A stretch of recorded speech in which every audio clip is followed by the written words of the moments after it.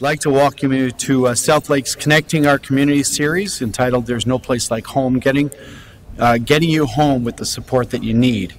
My name is Mike Smith. I guess I don't have to read that. I'm Mike Smith, and I'm a member of Southlake's Board of Directors as well as the chair of the Community Awareness Committee. These sessions are designed to keep our patients and our community informed about activities taking place at the hospital, and also to provide a forum for you to raise questions and tell us about your experiences here at Southlake. Now, it used to be commonplace for patients to stay in the hospital until they were well enough to be discharged and awaiting placement into a long-term care facility. However, today, with a rapidly growing and aging population, this is no longer the case. Southlake's new strategic plan seeks to address this by transforming healthcare relationships. We want to revolutionize transitions, build bridges with healthcare partners like the Community Care Access Center, or CCAC, and treat our patients like family. The topic of this presentation, There's No Place Like Home, is a step in that new strategic direction. Healing at home keeps people in their communities. It allows for continued socialization and frees up hospital beds for those people who need acute care. So without further ado, I would like to turn the microphone over to Jane Casey to learn more about why there's no place like home. Jane? Well, thank you and welcome. Some friendly faces that I've known and some new faces, so thank you for coming. So today you're only going to listen to me for a bit, and you're going to hear the real stories from my colleagues over here. So we're going to first really start with Journey Through Southlake and Home. And then I'm going to turn it all over to Roz Gamble there, who's going to talk about our philosophy, our way of thinking of there really is no place like home, and how can we work with all of you to try to transition people home with the supports that you need. So Roz is going to talk about that, and then Mary Borello, sitting over there, will talk about CCAC, we fondly call it, and that's how we get the supports from home. Intertwined in all this is the role of the patient and the family in this journey, and how can we stay healthy in the hospital. And then the highlight of this is we have a daughter of one of our family members, Mrs. Vidian, who's going to just come up and share the stories. And I hope you enjoy that, because that's the highlight for me. And then we'll be here to answer questions. So first of all, we're thrilled at the hospital to have a new strategic plan. And this is only one of parts of our strategic plan. And I just wanted to talk about treating patients like family. I went into nursing 28 years ago, and I went into nursing because at our cottage I had this lovely mentor called Mrs. Mond. And Mrs. Mond was a TGH graduated nurse that graduated in 1924 and taught me, and I'll never forget this, is that always treat your patients just as you would want your family to be treated. And if you do that, Jane, then you'll be okay.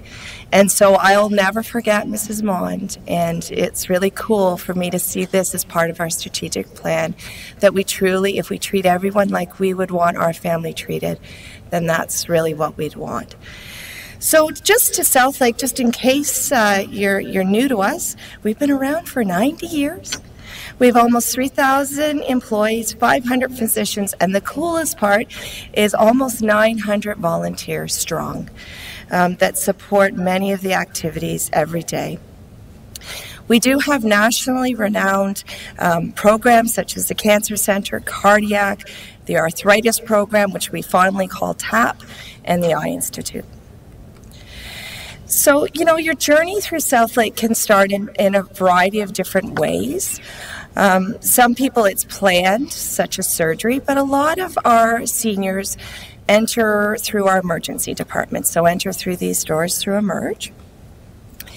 And what's really cool is we have the gem nurses in Emerge, and they are like gems. They're geriatric emergency medicine nurses. They work 7 days a week for 12 hours, and they really do specialize in working with seniors. And so you'll often see them down there, and they'll try to help to transition you home from our Emerge. Then if the decision is that you need to be admitted into the hospital, then often you go to something we fondly refer to as the MACU, which is the Medical Assessment and Consultation Unit. It's an open area. It used to be where our chemo was given, and that's a really fast-paced, high-activity spot that you get your tests done really quickly, and we try to work with the families and the patients to see if you can go home or whether you need to go for a longer stay to one of our inpatient areas. I'm going to now pass it over to Roz, who will talk a little bit further about your journey through Southlake. So good evening, everyone. I don't think I'm as an articulate storyteller as Jane, but I will do my best. I will admit that I have been nursing slightly longer than Jane, and it is always my pleasure to be able to talk to you, those people that we care the most about, patients, their families, and the community. So I do want to continue through that story about your journey through Southlake.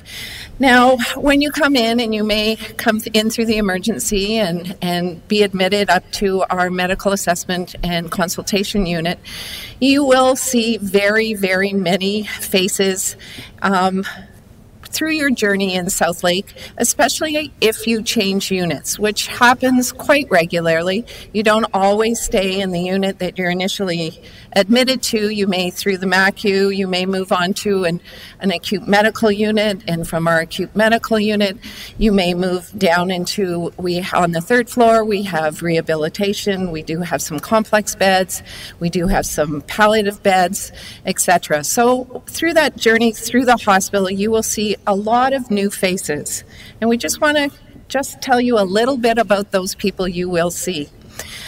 We do have a geriatric inpatient team. We have a wonderful geriatrician, and we do have a clinical nurse specialist, and they specialize in the care and treatment of geriatric seniors.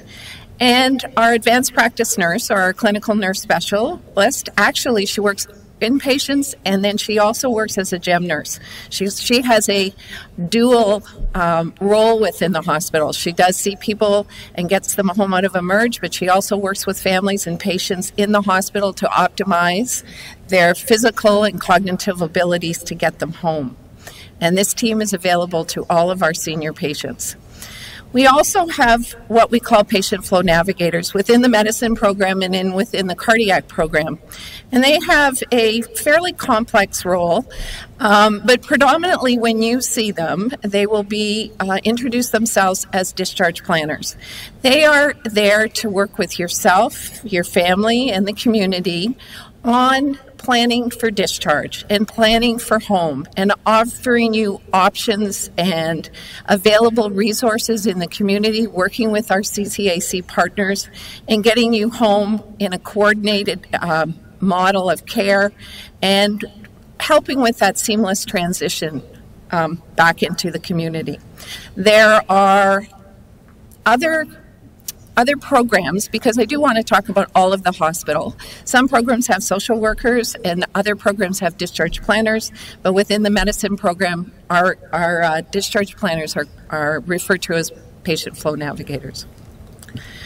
We have a wonderful, wonderful staff of volunteers. As Jane said, we have up to 900. They are on all of our inpatient units. They provide a variety of services within those inpatient units. We have a dining program on the third floor that they help us with, a feeding program. They work extensively in our palliative care unit, our regional cancer unit. They help with mobilizing patients. And I will go on because oh, it's not on that one, but there is another program that I will talk about, and it's the HELP program, and they are there to help seniors reduce the risk of what we call delirium. It's an acute confusional state that often happens to elderly people post-surgery or in an unfamiliar environment like the hospital or due to an infectious infection. Part of your part, so we talk about what we do, but we would like to talk a little bit about how important it is for you to participate in your own care, and part of that is keeping healthy in hospital. When you're in hospital, there's a lot of what we call deconditioning, And deconditioning can happen physically, it can happen cognitively, functionally, your ability to get out of bed, and due to that acute illness. So it's very important, not only for yourself, but those your elderly parents or loved ones, to keep them active with simple exercises, moving, arms and legs, even if it's in bed, even if they can't get out. It prevents things like pneumonia and clots.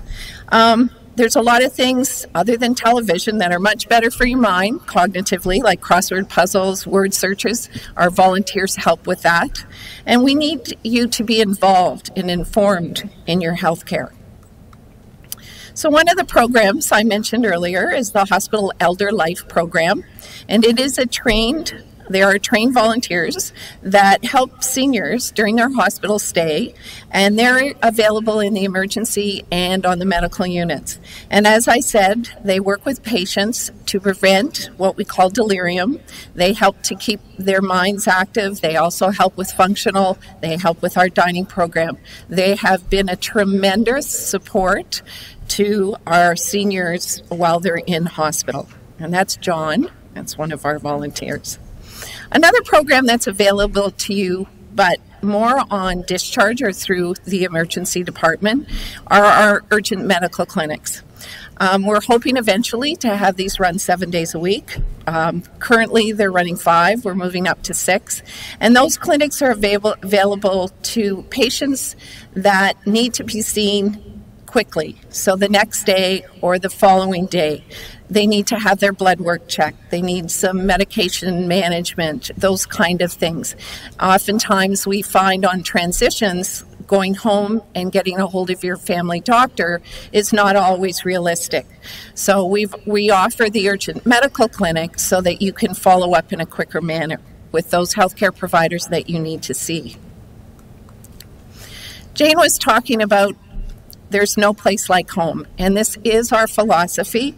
We've engaged this philosophy since last summer, and we have been very successful working with our patients and families, CCAC, and our community partners. The hospital is the best place for you when you're acutely ill. There is no doubt that's where you need to be. However, when your acute condition is completed and it is time, home is the best place to be. 60% of people heal faster at home. They're happier at home.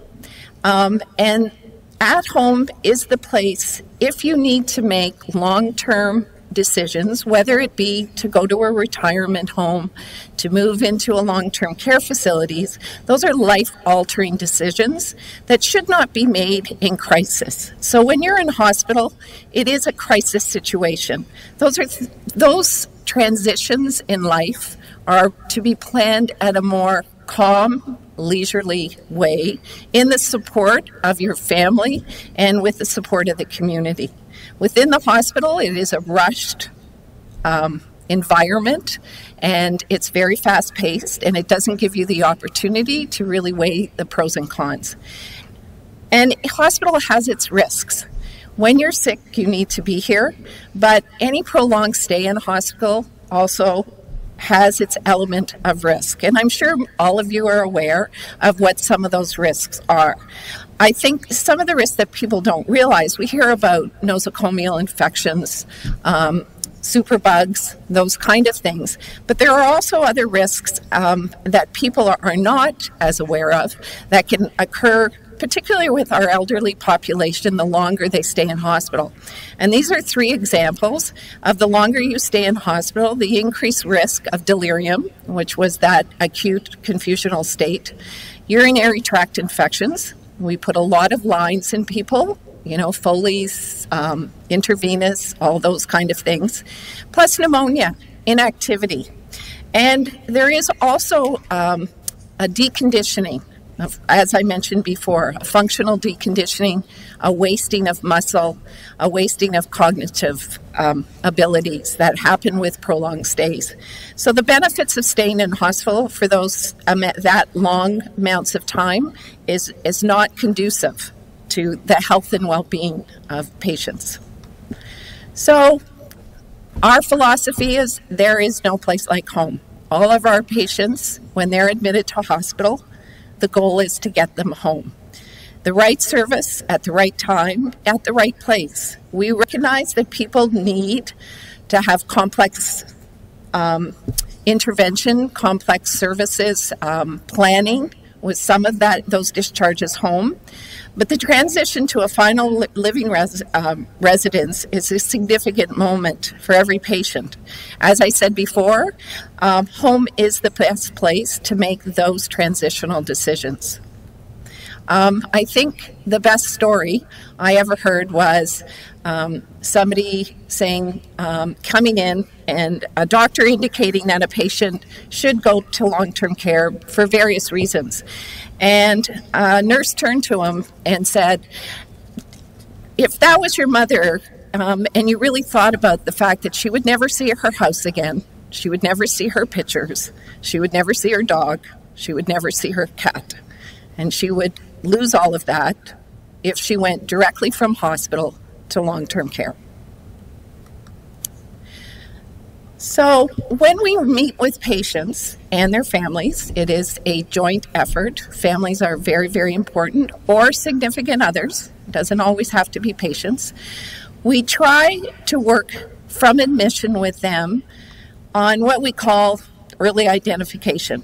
So we use a combination of skills and people to come up with those plans for that transition home. So the healthcare team, and that includes our physiotherapists, our occupational therapists, speech language, nutrition, our CCAC partners, whoever, physicians, nurses, PFNs, all of that team, and it may be only one person, it may be the entire team, comes forward with recommendations as to what services a patient may require in the community so that that transition is smooth and healing can progress at home. The other thing we look at is housing. Very important. Where does a person live? How do they live? Who do they live with? Do they have supports? Are there other options for housing? If they live alone, can they live with a child or a sibling? Is there a retirement home that's an option? Is for this community in York Region, we have a third of the province's group homes, hostelries for those with mental health conditions. So is it a group home? So we look at all of those options. Nothing is beyond our inquiry. We look at their address, where do they live?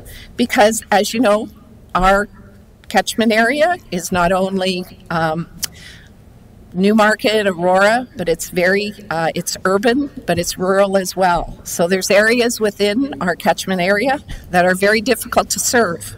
So we're very cognizant of where a person lives and what services we can provide to them. It takes a lot of ingenuity and a lot of critical thinking. What are the social supports of that person? What's their network? What's their safety net? Who do they have to help?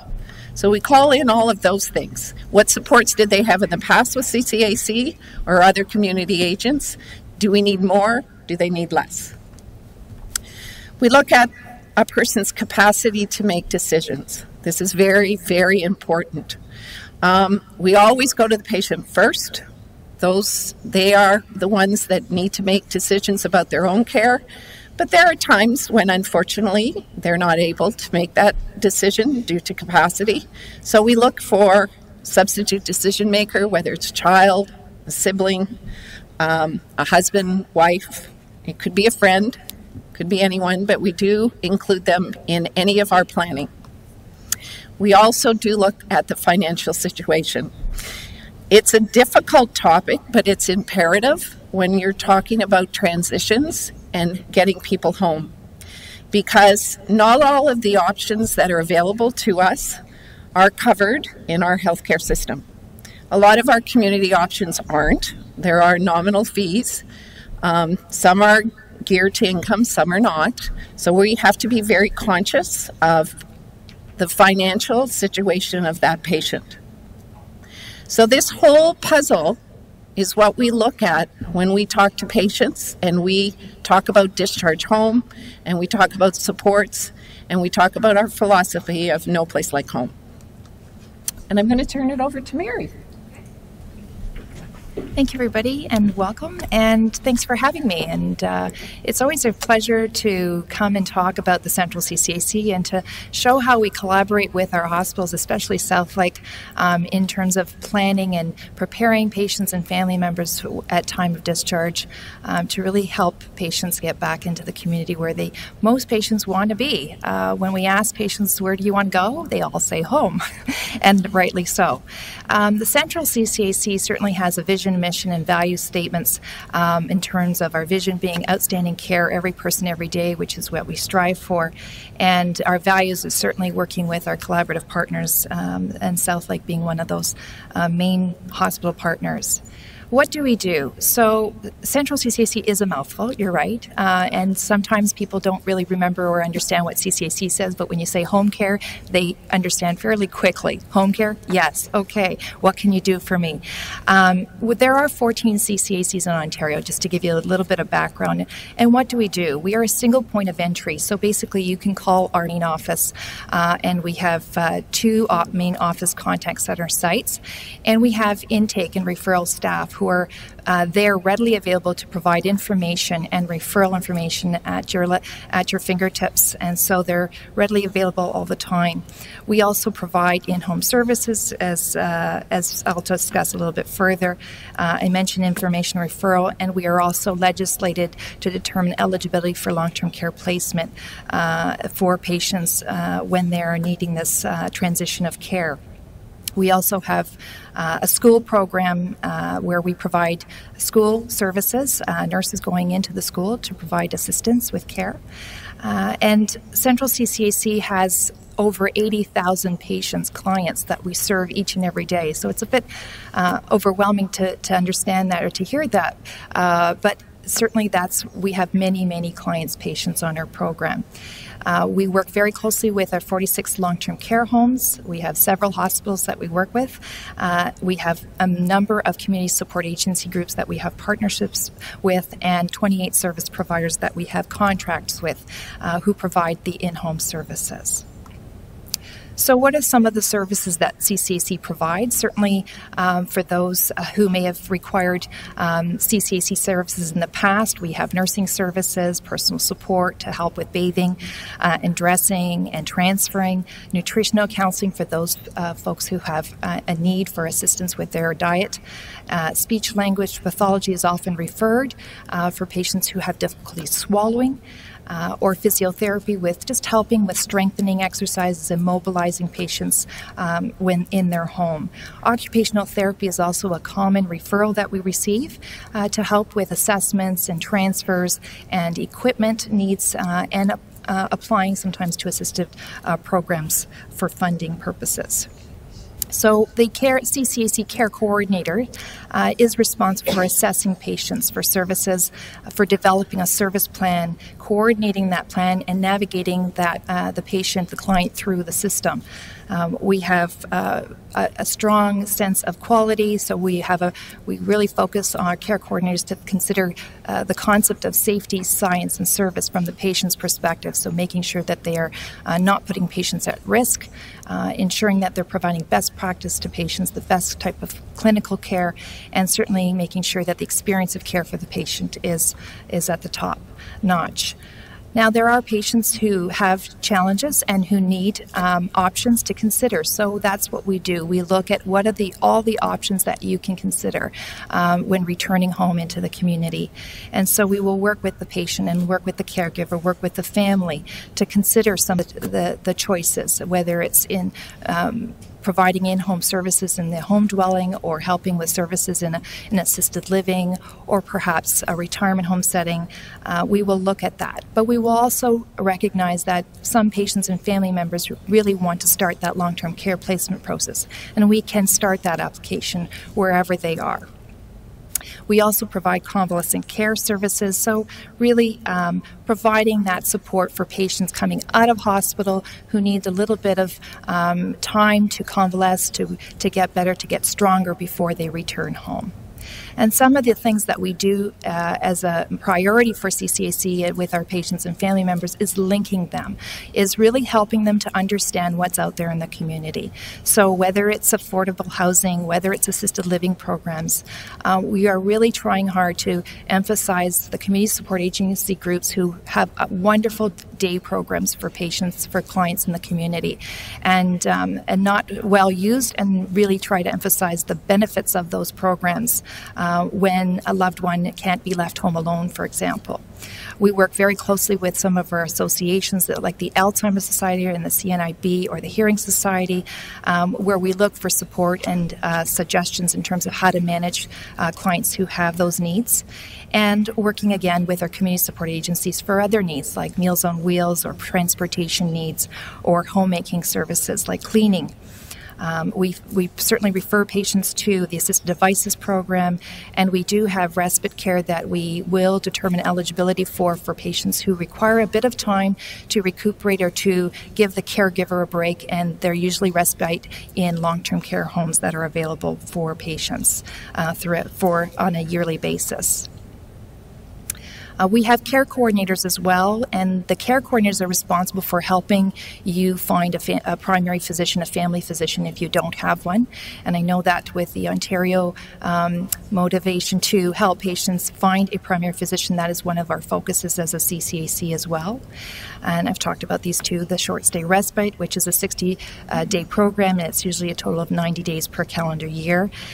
Convalescent care, again, is also a length of 90 days in a calendar year. So those are great programs that people will utilize if, for example, that they can't return home directly from hospital but will go into a long-term care home for some convalescence. So that's an excellent program that we have had great success with. For clients, patients who are being discharged home and who require CCAC services but are mobile, who can get to a clinic, we have 6 clinics and we're opening a 7th one. We have one here in Newmarket, and our mobile clients will refer to our CCAC clinic where they're operated by nurses, and they provide infusion therapy and different types of nursing treatments to help them and return to their care, normal care. We have advanced appointments at these clinics, which is fantastic for those who actually continue to work or who have busy appointments and they want to know that there's a nurse going to be there. So they'll go to the clinic, they have an appointment, and they're in and out very quickly. Home First is one of the programs that has been a great success to us and has worked greatly with our patients coming home from hospital, and it's enabling them to have enhanced personal support hours of services on a weekly basis for a 60-day period, so helps them recuperate post-discharge from hospital and help them get back to their activities of daily living, and also provide that support to the caregiver who needs that additional support that they may not have had prior. This program, Medication Management Support Services, is a great program, and it's I'm being biased because I lead it. But we have pharmacists that actually go into the patient's home, the family's home, and actually do a consultation. So they will do a full review of the medications. They will reconcile their medications and follow up with your physician as well as the pharmacist to make sure there's a clear medication regimen. And part of it is teaching and helping you understand what you're taking, how to take it, and when to take it. Oftentimes we did a survey and most patients felt that they knew exactly what to take, how to take it, when to take it, and at post-consultation they came back and said, my gosh, I had no idea that this medication interacted with that medication. I had no idea that I was at risk of having side effects from a type of medication that I was taking. So one of the things that is very interesting is that a lot of patients do not only take prescription medications but over-the-counter and herbal products. And when you're mixing all of those medications, it can be quite dangerous if they're not being monitored appropriately by your primary physician. So we have pharmacists going into the home, reconciling medications, working with the physician and the pharmacist, the community pharmacy, and then providing a medication schedule for the patient in the home. And you you bring that medication schedule with you wherever you go to all your appointments. We really are trying to recognize that if you can address medications, it really reduces the number of times you will go to the emergency department. And over 20% of patients who go to the emergency is often due to an adverse event related to medications.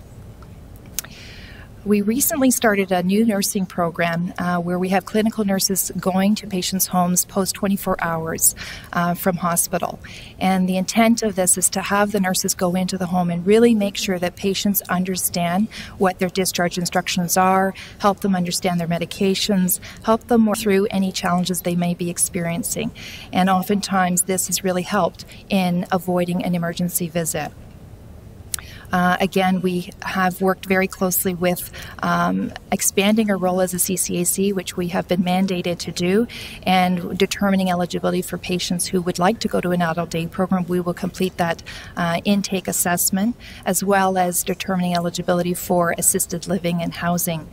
And we have also expanded recently and hired mental health coordinators, nursing coordinators to work with the schools and children for mental health and addiction, which has been a very rewarding program to date. And that's sums up CCAC for now. I'll pass it back to Roz. Thank you, Mary. It is my privilege to introduce a daughter of one of our patients. Doris Vidian came into Southlake. Unfortunately, she fell and fractured a hip. And she was on our musculoskeletal unit. She had surgery there. And after surgery, she moved on to one of our complex floors for rehabilitation so that she could return home. She participated in the pool program here, and over several weeks, probably a couple of months, right, Marianne? She was able to return home. She went home with a wheelchair and moved to a walker, and today she did over 10,000 steps on her own with the beautiful weather. So I'm inviting her daughter, Marianne, to come up. You do have the Being Well magazine there, and Doris is part of that article in there, and she was generous to come and participate in a video. There's stairs over here if you'd like. So that we could tell the community all about the voice of the patient. And Marianne has been very kind to come and talk to you a little bit about her story and her journey as a caregiver and a daughter of one of our patients. Thank you. You're welcome. Thank you very much for inviting me. My mom's 96. She was admitted to Southlake last August and had to undergo surgery here, which was fairly traumatic for someone of that age. She was 95 at the time. And the prognosis for someone healing at that stage of their life isn't really good. But I think she had just an incredible attitude, and with the help of the team here, really realized that if she was going to go back to her home, she would have to start an exercise program. And quite honestly, she'd never exercised before in her life.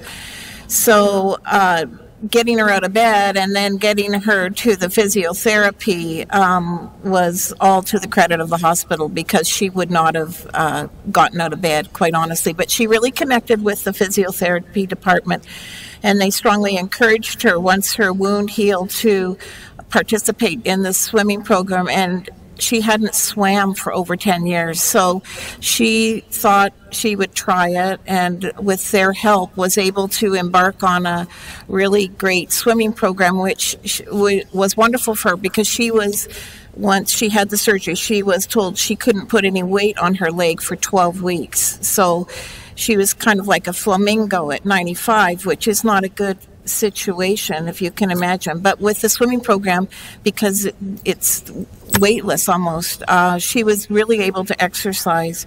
The accident happened on August 3rd. We took her home on September the 18th, and we continued to do all of the exercises that we got from the physiotherapy department.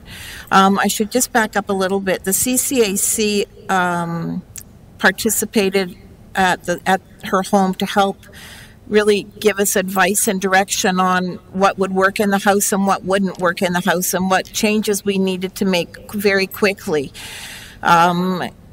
We had about 3 days, and we had to, with their help and some direction, we were able to put in a handicapped bathroom. We have a chairlift for her so she can get up to her bedroom. We put in little ramps. We had to put in one new door. But we were able to do that. Just whatever direction they gave me, I was able to implement. I should have said, I'm not a nurse. I have no background in nursing. I'm the only one speaking tonight probably that doesn't have a medical background, but I can follow instruction pretty well. So with their advice and direction, we made a lot of changes to the home in 3 days and brought her home. Even though she couldn't put any weight on this leg, we were able to, with the exercise, really strengthen the other leg, and also she started strengthening her arms so that she could transfer herself pretty easily from a wheelchair to the chairlift or from a wheelchair to her own furniture, which was wonderful. I'm a big advocate of bringing people to their home, which we've done with pretty well all our family members that have been in a critical situation. In your home, you get to have all the things that you've been surrounded by your whole life. My mom's lived in the same home since 1917. So to move her to some strange place where she doesn't know the neighbors, she's not familiar with the surroundings, would be really probably very difficult for her. Whereas when she's in her own home, she can go walking, she can have people in, she has people in for lunch or dinner. We can bring our pets there. It's just more conducive and better for her not to change it up too much. Now, when she comes to Southlake, she considers this a hotel. She really likes Southlake. It's not that we're frequently here, but she really likes it. She likes going to the 6th floor outdoor garden or the 3rd floor outdoor garden. So she makes the most of the situation, and that's really what she's done in her home. I brought with me tonight her pedometer because the physiotherapy here really stressed that it's important for her to exercise. So she wears this pedometer, and she's walked over 10,000 steps today. When she got home, the CCAC arranged for a physiotherapist to come to the house, and Paul came every week for quite a while, and he really motivated her and encouraged her and gave her positive feedback on what really was possible, because I think as you get older you think, oh, I can't do that, it's too much effort. And someone said tonight, it's easy to watch TV, it's not easy to exercise. And I also mean exercising the brain. We learned here in the hospital about these cognitive tests that they give you. Oh my God, they're a little scary. I know now. I practice my counting backwards from 107. So you guys better be practicing it, because that's one of the questions they ask you. You have to count backwards from 100. The secret's out. So we quiz her on the news that we hear on CNN, or who's on Dancing with the Stars, or who's the top singer on American Idol. All those things are part of her daily routine. My mom has macular degeneration, so she can't see as well as probably everyone in the audience, but it's important that we keep her engaged in what she wants to do. And it's really, we do it because she wants to. It's not, it's really a labor of love for us to do it, to work with her. We still have the CCAC come. They come and do blood work at home every Thursday to check to make sure her blood is in good shape. And we have somebody come for 2 hours on Wednesday that gives us a bit of a break through the week. And we've learned through the CCAC and through the hospital what services really are available to us. And they're really just there for the asking. You just have to find out what's available and just ask for help, because there's lots of people out there that are willing to help.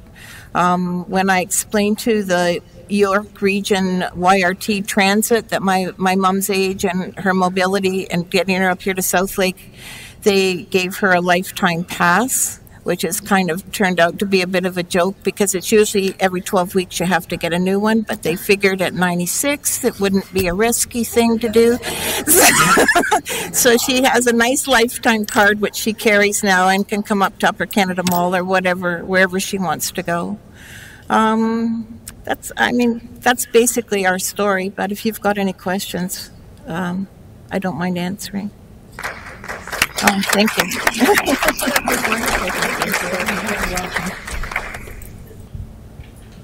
Ted.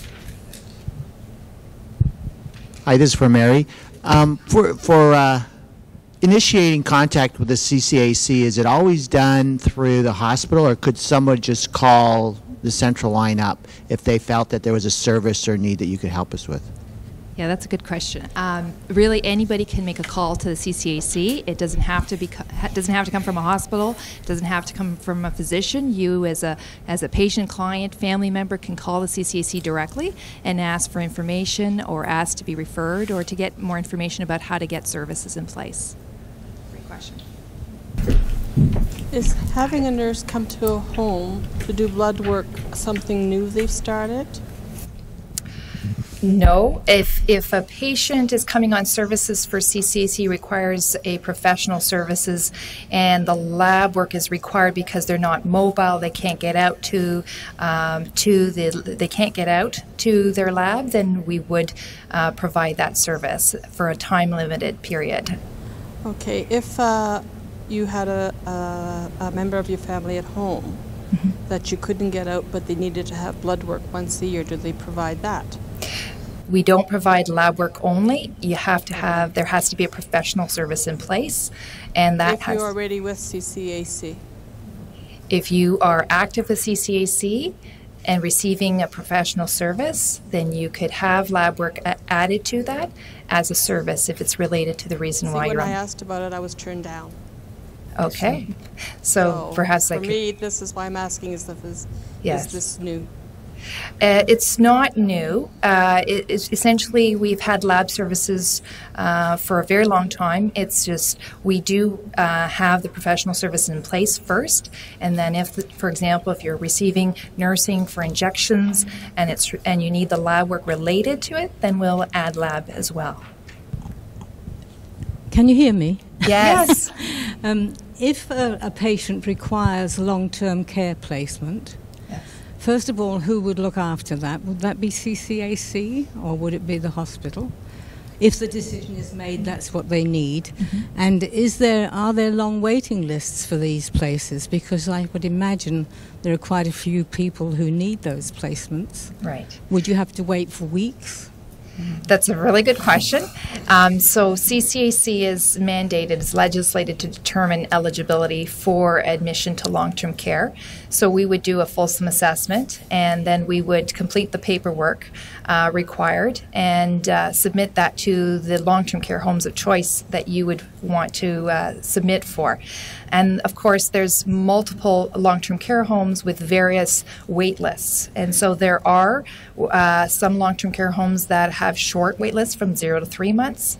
And there are long-term care homes that have very long wait lists that could be 3 to 4 years. So there is a variation depending on which home you apply to. Yeah, the capacity for long-term care homes, I think, is something like 98, 99% in terms of fullness, and there's very little vacancy. So, hence the wait lists that happen. And so, what we do find is that there has to be an appropriate match for a patient's care needs to a particular bed in a particular unit.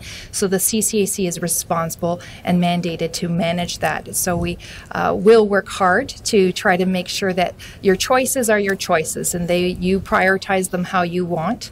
And oftentimes what people will do is you are legislated, you can apply up to 5 choices, and what some folks do is they will apply for shorter choices so they can get into those choices, into those long-term care beds, and then wait for their preferred choice to go into them. This is not really a question. It's more a comment. Yes. There are other alternatives to than someone waiting for a long-term care bed. I represent Sunrise Senior Living. We provide long-term care for our seniors, and we provide the same kind of care that they do in long-term beds, and we don't have a wait list. So this could be a sort of a time gap, a stopgap, if you need immediate placement until a long-term care bed becomes available. So there are other choices out there. You have to, go the private route if Right. And that's what our hospital care coordinators and the patient flow navigators and Roz and I on a weekly basis meet with the staff, the team of CCAC care coordinators and the patient flow navigators, the discharge planners, the social workers. What are all the options? And certainly that is definitely an option that we look at to see, could they go into a retirement home setting, to an assisted living setting? Could they get that as an interim measure at least until they're ready to return back home? So thank you for that. I would reiterate that what Mary says. I mean, we meet twice a week, and we pretty much discuss a lot of the patients in the hospital with the care coordinator and with the discharge planners and the PFNs to give families a list of options, because there are many options out there and people are not always aware of what's available, and it's up to us to provide that information so you can make informed decisions, because there are lots of options. We work with Sunrise quite a bit. We work with a lot of the other retirement homes. They offer respite care, been very, very helpful to us in accommodating the needs of some of our clients and patients, because they're very complex and their needs are very extensive. So we need a long list, a wide variety of lists, and there's lots of new things coming into the community, and keeping informed about what's coming up and what services are available. So we work very closely together, because I may learn something and Mary learns something, or the PFN talks to you and learns something new. So it's a continual conversation all the time.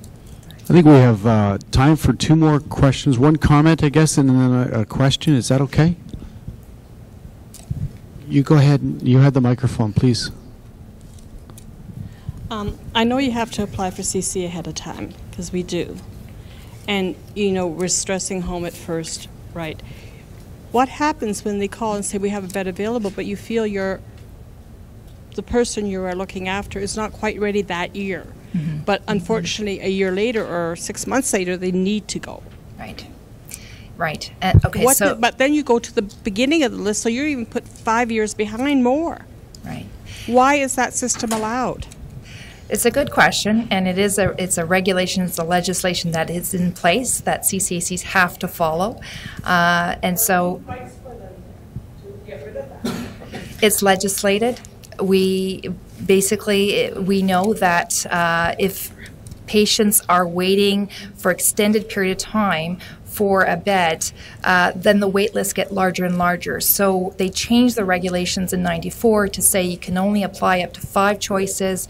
If you are applying to those 5 choices and a bed offer comes up in the community and you decline that bed offer, your file closes. And that's what happened. So they were trying to clean up all the wait lists, because there were many bed offers going out and people were declining. And so the ministry wanted to clean up those wait lists to say, we want people who are truly ready to wait for admission, and those are the people who should be on the wait list. So that's why they did that back then. How can you be on the wait list? Alzheimer's is not curable. Right. You could be perfectly fine 1 year. Yes. And totally disabled the next year.